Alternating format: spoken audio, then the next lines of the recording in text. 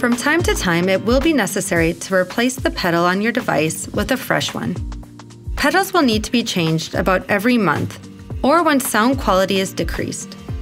A good rule of thumb is that if the sound quality coming from your Eargo devices has changed or diminished, your hearing device is not being detected in the charger, or your daily cleaning hasn't done the trick, go ahead and replace the pedal. To change pedals, you'll first need to remove the one that's on your Eargo device. Hold the device firmly around its middle. With your other hand, grasp both layers of the pedal and peel it away. Eargo's replacement pedal packaging can be found inside the base of the box. Locate the tray with your desired pedal size and style, and place the tray label side up on a flat, well-lit surface.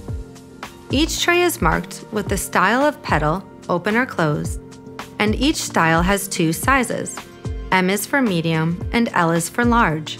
Use a cleaning cloth to wipe the sound outlet on your bare device. Gently use the cleaning tool brush to dislodge any debris. Select a new pedal from the packaging tray and peel the tab up. On the underside of the tab, you'll see a visual guide showing you what to do. Align the sound outlet on your Eargo device with the center of the new pedal in the tray. Press into place until you feel a click. Confirm that the new pedal is securely attached to the device with a gentle pull, and you're good to go. Do you need more replacement pedals? We've got you covered.